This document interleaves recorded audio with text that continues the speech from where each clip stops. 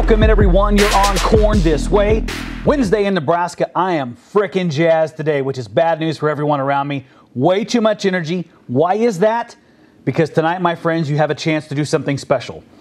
Be part of history. Not being dramatic, I'm hopefully telling the frickin' truth for once, okay?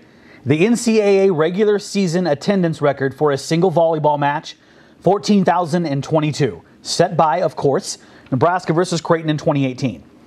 That record will fall tonight, okay? There are over 14,000 tickets already sold at the CHI Center in Omaha for the Huskers and the Jays tonight. Pretty damn cool. Get out there and see one of the most amazing moments during the entire sports calendar this year, I promise you. You do not want to miss this.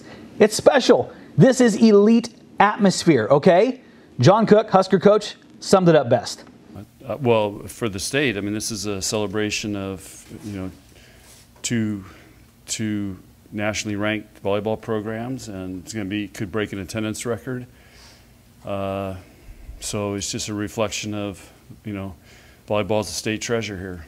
And, it's a great example for all the young kids playing, all the high school teams that are playing, just to see how important volleyball is here. You've heard that quote a lot this week, but it's true. Volleyball is a treasure here. I'm never ceased to be amazed by how Nebraska people support that sport. And tonight's going to be a pinnacle moment in that, I think.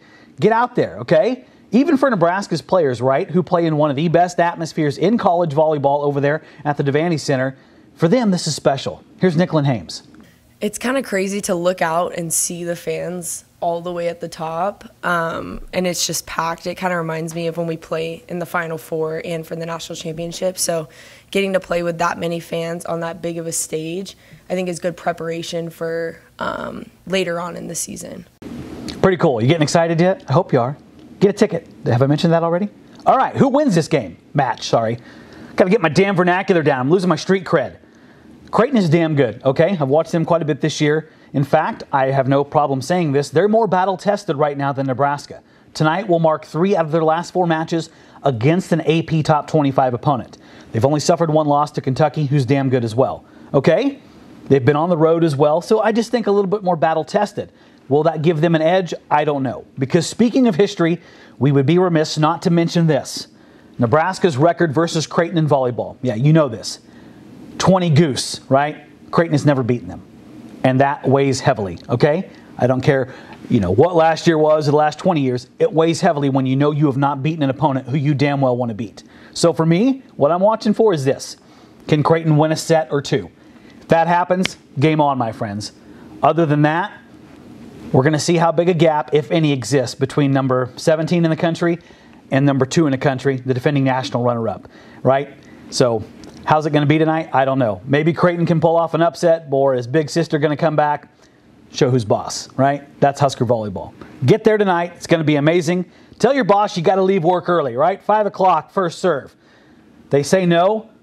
Tell them they don't support women's sports. Hell, call them a misogynist. I'm fine with that. Okay, deep breath. Calm down here. Maybe don't pull that one out immediately. Maybe say something polite first, but don't be afraid to pull out the big guns if you have to there, okay? Let's get everyone in trouble on a Wednesday. That's what I'm here for. Anyway, full coverage from us. You can tell I'm already way too wired for our good. I guarantee our writers are as well. Tonight, 7, 8 o'clock, we'll have all the recap of that one. Stay with us for that. Okay. Woo! You guys feeling it on Wednesday?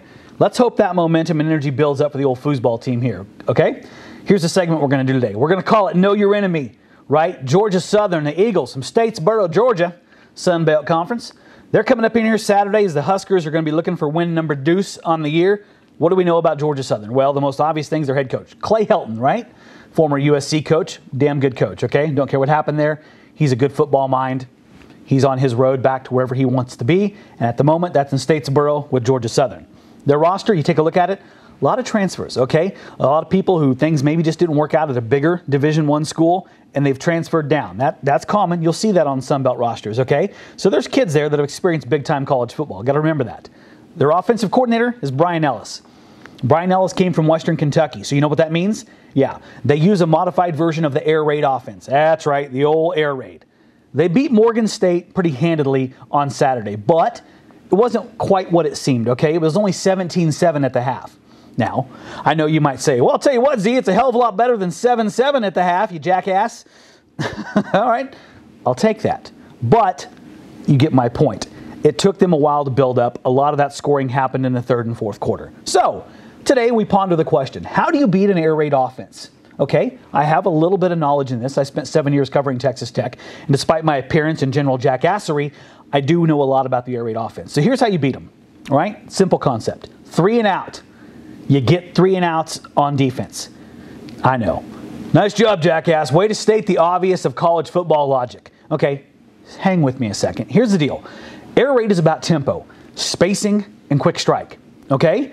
If Nebraska's defense can get 3 and outs, you put Georgia Southern's defense back on the field. You enact fatigue on their defense. And I think, knock on whatever the hell this desk is made out of, Nebraska's offense is evolving, okay? The signs are there. We'll get into more of that later. So, you get 3 and outs or hell 6 and outs for all I care. You put that defense back on the field and you start outscoring them. That's how you defeat an air raid offense. Use that tempo against them, okay? This ain't Big 12 era Texas Tech Mike Leach, okay? This is a Sun Belt opponent. And I don't mean to talk crap on it because you know the teams in the upper half of that conference are good. But I don't think I'm taking a risk with what I'm about to say here. North Dakota is a better team than Georgia Southern, okay? Nebraska saw a better football team last week. It's not a shot on Georgia Southern, it's just evolution, right? Coaching staff, stability. North Dakota is a better team. So, I think it's get right week for the Huskers. It has to be get right week, right? Because there's nothing left. You know what's coming next Saturday. We'll get into that later. Okay? So here you go this week. Get 3 and outs. Let Nebraska's offense evolve further. Let Anthony Grant and everyone do what they do. And this should be a win for Nebraska. Okay? That's how you take out an air raid offense. Use that tempo against them. Easier said than done, right? I know. But with Georgia Southern, Nebraska has to get that done. Okay. Here we go. Right? Business is picking up. Picking the F up. Because you know we're a week away from, yeah. We'll just say the word Oklahoma, right? You getting jazzed about that yet? I sure as hell am. Don't care what the Huskers are. You're going to be excited about that game. Okay, speaking of excited, I need you to read a couple things today to get yourself in the right mode, okay? We talked about the offense evolution, and guess what? Our good friend Sam McEwen today writes about that. Here's kind of what he's opinioning on.